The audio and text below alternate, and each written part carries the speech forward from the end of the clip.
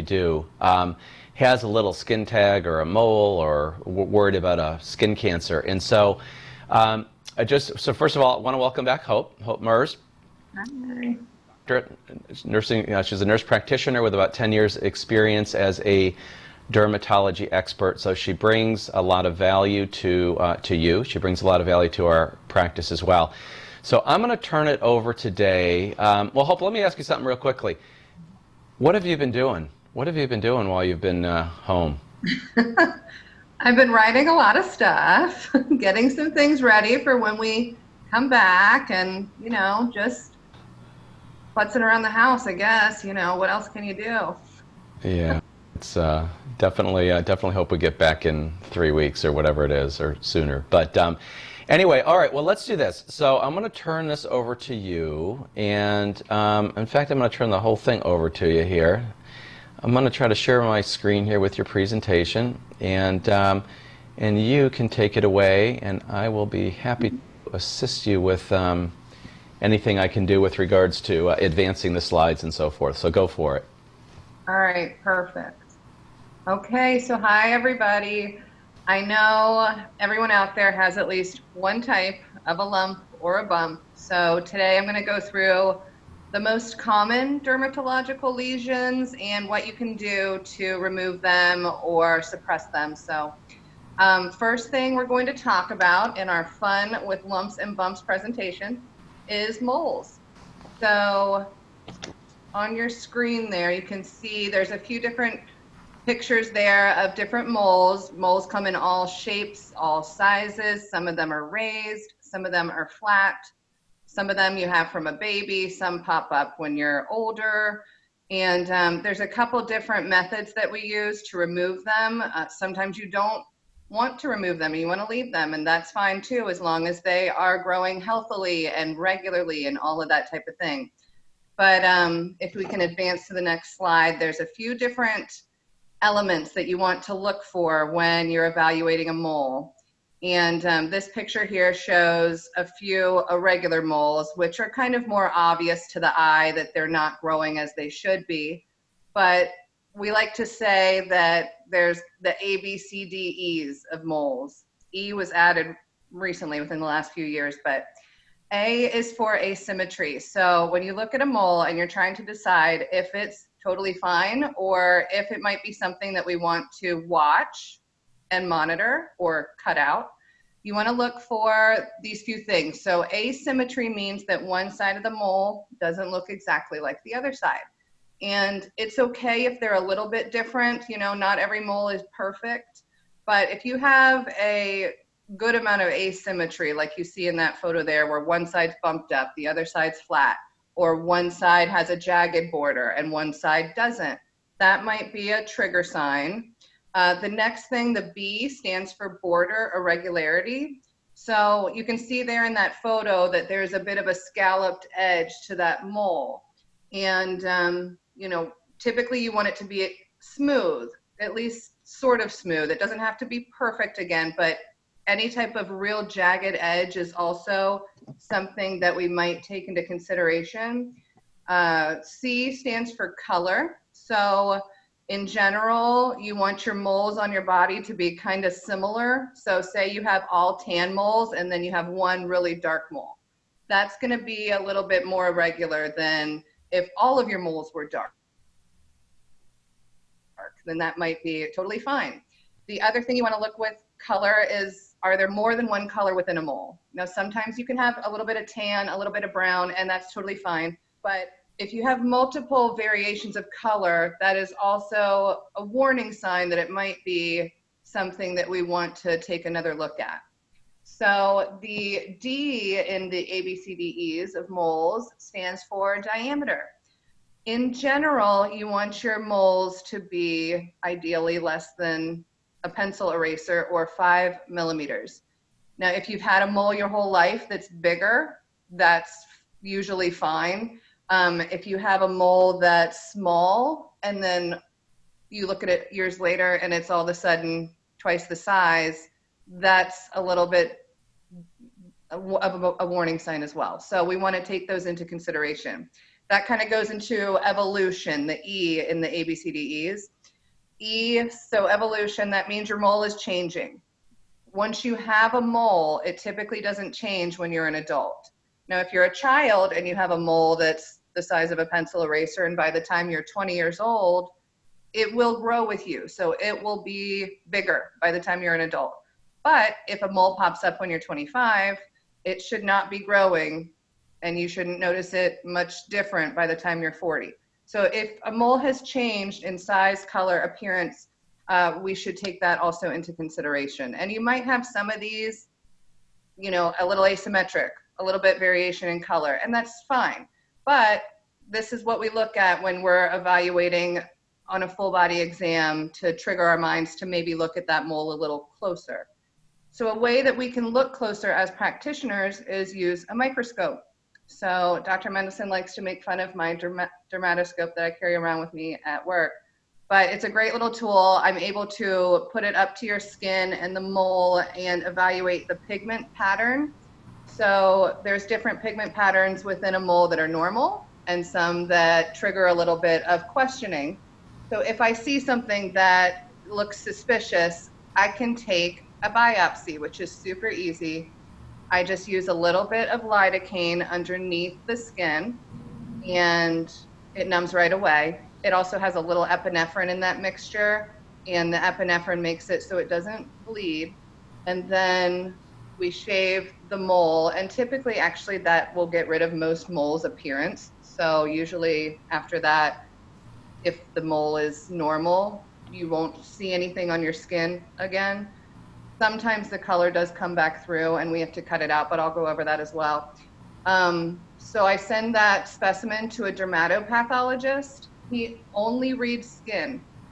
So he is excellent, his team, in reading skin lesion samples. I've sent to the same dermatopathology office for 10 years, and they're very, very trustworthy. And so I'll call you within a week. One of our team members will call you within a week and let you know what you need to do, if anything at all. And so it's a real easy procedure. And if you have anything you're worried about, you can always send me a photo and I'll look and say, yeah, come in, let's look at that a little closer. Or no, you know, we'll just keep on your normal monitoring schedule. But so those are the ABCDEs and what you can look for while you're sitting at home. And, you know, send me a photo if you'd like to.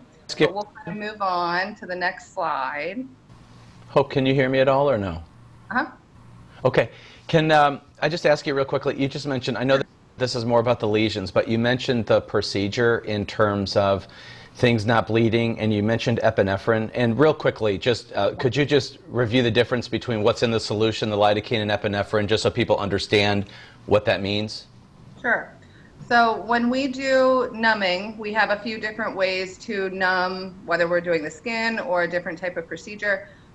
With shave excisions, which I'll go into in a minute, or surgical excisions, we typically use an injectable numbing. So it's a solution that we pull up and we use a teeny tiny needle to poke underneath the skin, and you feel one quick little poke, but that's it. The lidocaine is the numbing agent, and that is what works immediately. The area is going to be numb. The epinephrine is what's called a vasoconstrictor, so it constricts the little tiny vessels that are in your skin layers and makes them so they're not going to bleed during your procedure. And so it makes it a virtually bloodless procedure and easy for us and you. And so the combo of the two is what we use. Okay, thank you. Sure. Okay, so this shows the two most common procedures when we're removing a skin lesion. So the first is called a shave excision. Shave is where if you have a lesion that's very superficial, very shallow, so a lot of the times a mole. And once we numb it with that injectable solution that we were talking about, we take a little flat instrument and we can just shave that mole right off. It's a very shallow, even though in that photo it looks like there's a divot, it's a very, very shallow procedure. So it'll look like you kind of picked a pimple afterwards. It's not going to leave a mark. If you look very, very closely, you might see something very tiny, but typically you can't even tell it was done after it heals. And so after we do the procedure, I usually put a little ointment and a Band-Aid, and you leave with that. You change that once a day, and that heals up within a few days. So it's really a simple procedure. I have a lot of patients and myself. I've taken moles off of myself as well, but you know, you get those little bumps on your skin, on your face, and sometimes those are just little genetic lesions that happen that someone passed down to you, and a bump on your skin will bother a lot of people. So it's a really quick and easy procedure to get rid of those. The second illustration that you saw in that slide, that previous one, was surgical excision. So that we use the same type of numbing, and we will make a little bit of a football marking around a mole if we're going to remove it that way. This is typically better for a mole or a different type of lesion that goes deeper. So if you have something that goes into the deeper layers of the skin, a shave excision won't get it off all the way. So what we want to do is just cut out that segment of skin. And so what we do is we use that same kind of numbing. It works right away. And we have a marking that looks kind of like a little football. We call that an ellipse incision. So we're going to mark a little bit of a football around the mole. We cut that out, and then we put a few sutures. Those sutures stay, the stitches, for about 1 week, and then we remove them, and you're done. There goes your mole or your other lump or bump that we were removing. So also another simple procedure. We give beautiful results after a surgical excision. So if we need to do that, that's a great option as well. So this slide is illustrating a few of the most common lumps and bumps we see that are treated with shave excision, that shallow excision we were talking about, that first one that I went over.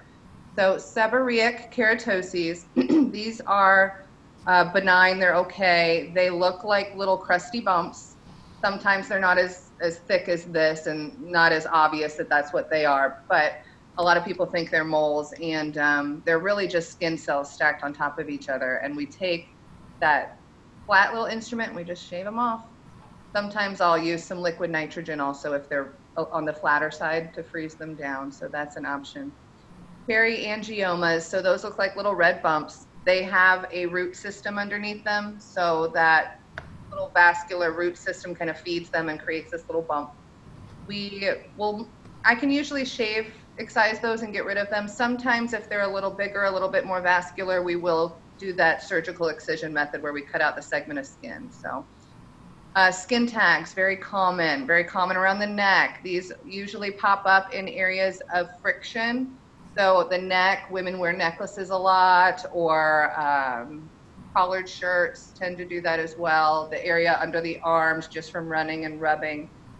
But they do also pop up genetically. So some people are more predisposed to those. But same kind of way that we remove them, that little tiny poke of numbing. Sometimes on the little tiny ones, I can use just some numbing cream, let that sit 10 minutes, and then take them off, and you won't feel that at all. So those are the most common, I would say, for shaves, are the moles in these three here. Mm-hmm. And then our next slide illustrates, cyst. So cyst is a lump within the skin. It feels like it's under the skin because it's kind of under that surface of skin. But that is kind of like a little sac. So it has a wall around it, and then it has some contents within it, some skin cells, some oil, different things. Typically, these are benign. Usually they're okay. You don't have to cut them out, but a lot of people are bothered by the look of them. They do tend to grow. So even if you're not bothered with them when they're little, eventually you will be. And they can become infected. So when they get infected or inflamed, they're tender. They have to be drained. It's not a fun thing to go through. So sometimes it's just better to cut them out and be done and not have to worry about them later. So what we do is we numb around that whole cyst that you see there with that same injectable little tiny poke. You feel it first, and that's it. We make an incision over top of that lump that you see, and then we have to pull out that whole sac, so that whole wall we get out of there, because if you just remove part of it or drain the lump, it's going to grow back because you have to get the little wall out. So once we pull that whole sac out, we put a few little stitches, few little sutures, and then those stay in about a week, and that's it. So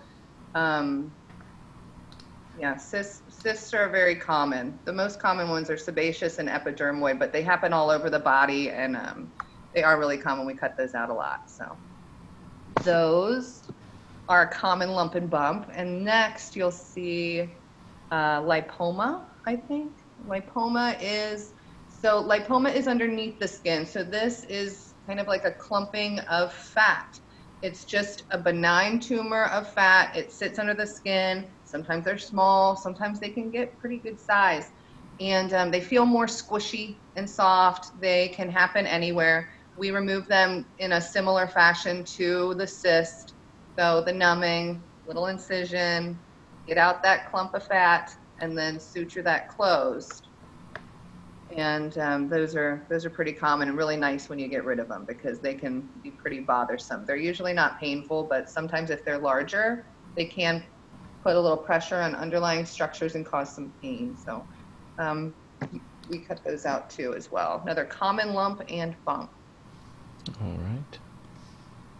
Okay, so these are illustrations of things that we typically will treat with, or commonly treat with, surgical excisions.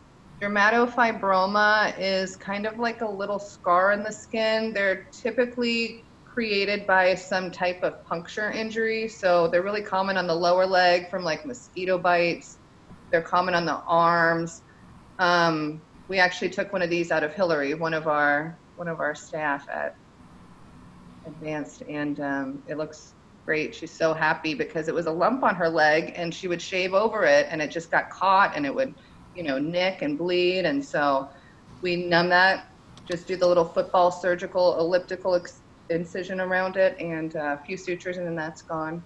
Dysplastic nevi, so that refers to an irregular mole. The upper right-hand photo that you see, it's not easy to tell in that picture that it's irregular, but that is typically what a dysplastic mole will look like. It's not obviously irregular like those previous photos we showed with the ABCDEs. It's usually just, it's like, is it bad? And then you look at it up close and it's like, yeah, it might be a little bit irregular. So dysplastic nevi just means that a mole is not growing as it should be. It's not growing as perfectly as it should. It might have a little bit of dysplasia or mutations within it that can progress to a melanoma eventually. It might never, but it might. So it's better just to cut them out, get rid of that segment of skin, and not have to worry about it. So that's another common one we'll do. Skin cancers like basal cell carcinoma, squamous cell carcinoma, those are the two most common non-melanoma types of skin cancers, and they usually occur on areas that are sun exposed because they are from UV radiation. So the face, the neck, the hands, forearms, chest, real common areas for those. And I had one cut out of my temple.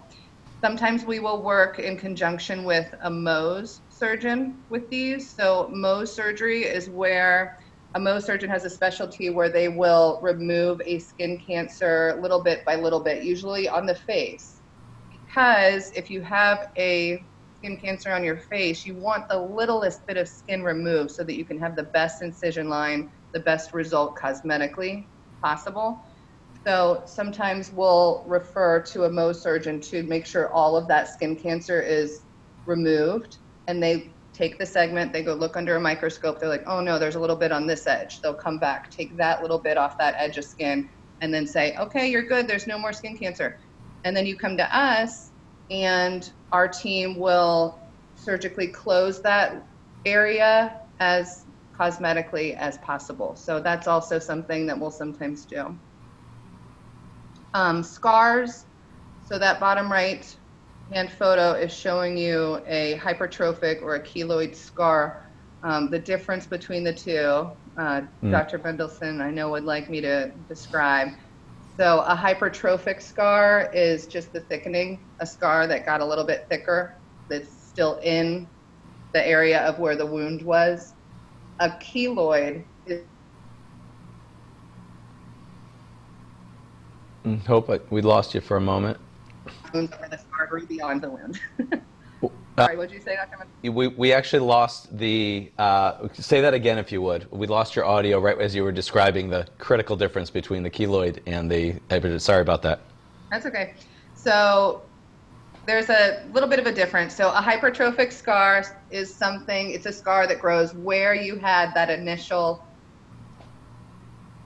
wound. So wherever you had that initial scratch or scrape or acne or whatever, the hypertrophic scar is just a thickened scar right there in that area. A keloid is a thickened scar that will grow beyond the initial wound.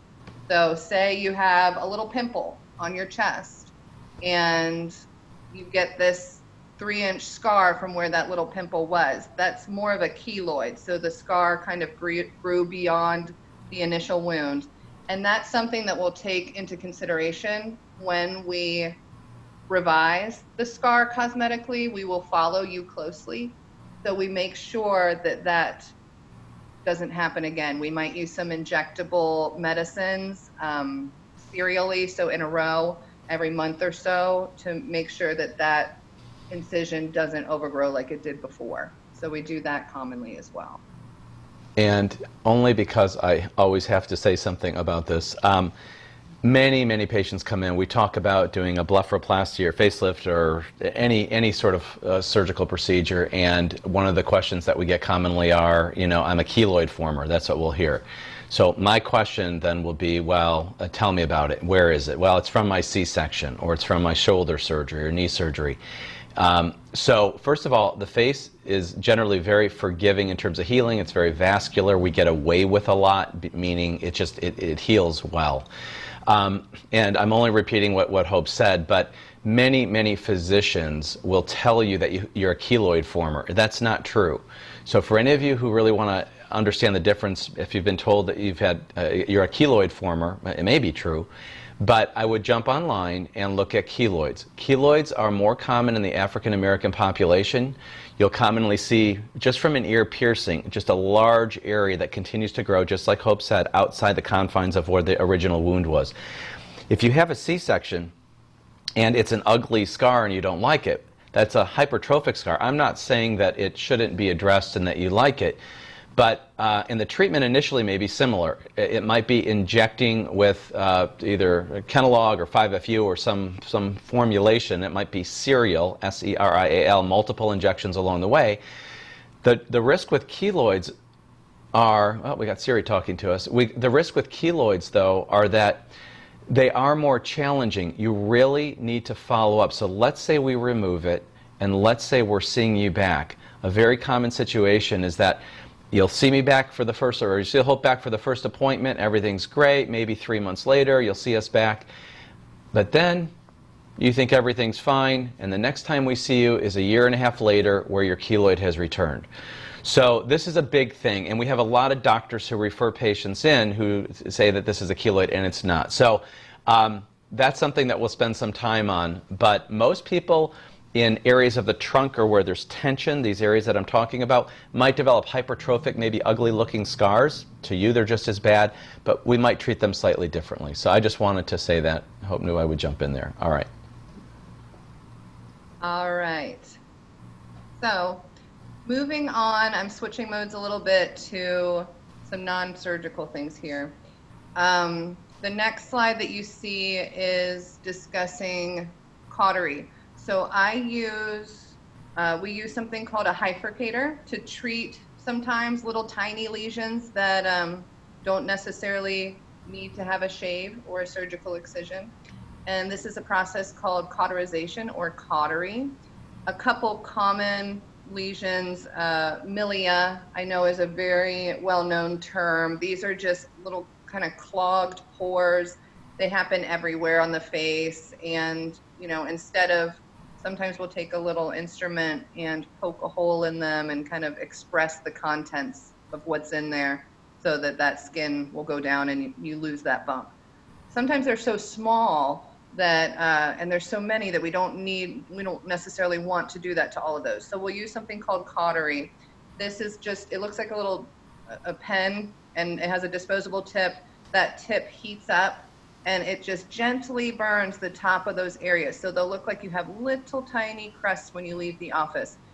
You can put a little ointment on those and they heal quickly. Within a couple days, you can't even tell anything was done. You do usually, I mean, you want to avoid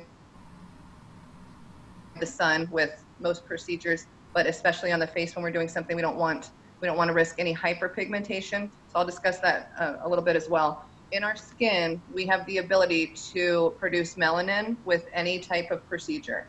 Melanin can stay in the skin, and we refer to that as a post-inflammatory hyperpigmentation. It's like your melanin is trying to protect that wound, that injury. Even if it's a tiny injury, we want to protect that wound, our skin does. So in order to avoid the hyperpigmentation, we ask that you just wear your sunscreen, wear a hat, make sure that you're keeping that sun off of you as much as possible. Darker skin tones do have a higher risk of hyperpigmentation. So we also will take that into consideration. Sometimes we'll do a cream, a prescription cream on you a couple weeks before your procedure, just to suppress your skin's wanting to send out that melanin and prevent that hyperpigmentation response. But just quickly, I wanted to mention that. So milia are a common skin lump that we treat with cautery.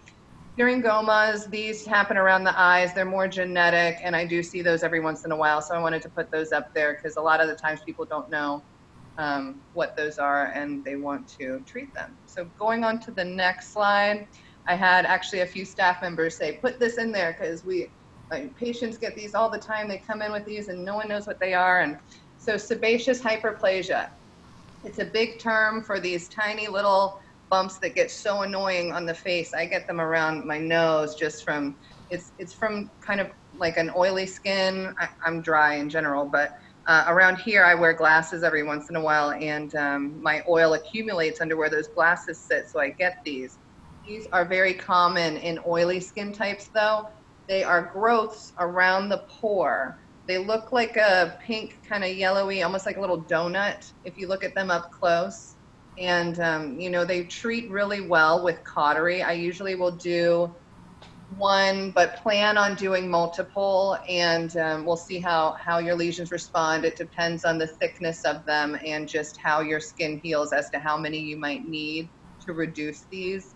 But usually I'll treat once and then have you come back in a month. We'll look, be like, oh yeah, we still got some here, some there. Let's go ahead and treat those. Sometimes people have one and we'll just shave it off and be done with it. Sometimes you have multiple and they're little, and so cautery is the best answer for that. Retin-A and retinol does help prevent them. A lot of the times they'll burst through anyway, and so, you know, dermaplaning and chemical peels can help reduce them when they're small, but if they grow larger, like you see on this woman's forehead here, typically we do have to go in and treat with a little bit of heat, a little bit of cautery. So that's a common one. Okay, so actinic keratosis is something I wanted to mention because a lot of men and women have these and they're not exactly aware of what they are. They might think that they're dry skin that just doesn't go away, and really they should be addressed. So I wanted to show a brief little bit on these. So these are from sun damage. They are considered to be precancerous. So over the years, about 1% of them can turn into a squamous cell carcinoma, which is something that does continue to grow and is malignant, so we do have to remove that. But if we just freeze them off early, or there are some topical creams that you can treat with them if there's a few in a small area. But those I like to go ahead and treat. So I'll do those a lot of the times. And sometimes I'll have someone come to me and say, hey, I've got this, they can look brown sometimes. I've got this brown spot and I want to get rid of it. And actually it's a little precancer, and I can tell by looking through a microscope, but also the feel of it. They feel kind of scaly. So that's something that I can use cautery, shave, or liquid nitrogen depending on the lesion. But if you've had a little red spot that doesn't seem to be going away, or red-brown and it kind of feels a little scaly, you might want to let me look at it so that we can treat those.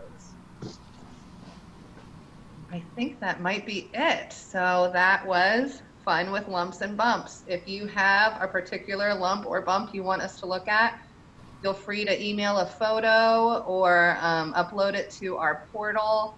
And, you know, after this lockdown, we can also take a look in person and let you know what exactly we need. Anything you can think of, Dr. Mendelsohn, that I missed? That was great. I jumped in with my keloid and my hypertrophic scars. Yeah, during this, what'd you call it? Did you call it a lockdown? I don't know if it's a lockdown. Yeah. I feel like I'm on down. It's getting quite long. But just a reminder with the virtual consultations, even for even for skin lesions, we're happy to see you. The process is really easy. Just 351face.com is just go to the home page. Where we're doing a lot of things, but there's a little button, virtual consultation. Click on it. Really, it's just your name and email and the best time to reach you. And we're doing these 7 days a week right now, just so we can be accessible. We know it's going to be crazy busy when we get going again. Also, I just mentioned that there is imminently, well, at least fairly imminently, you'll likely be receiving an email. There's also some promotions that are going on with Botox and fillers that that we're putting together. And anyway, so we hope everybody's staying healthy and finding something to do. Enjoy the day today. It's beautiful. I know weather's going to chill out a little bit here, cool off a little bit, at least this weekend.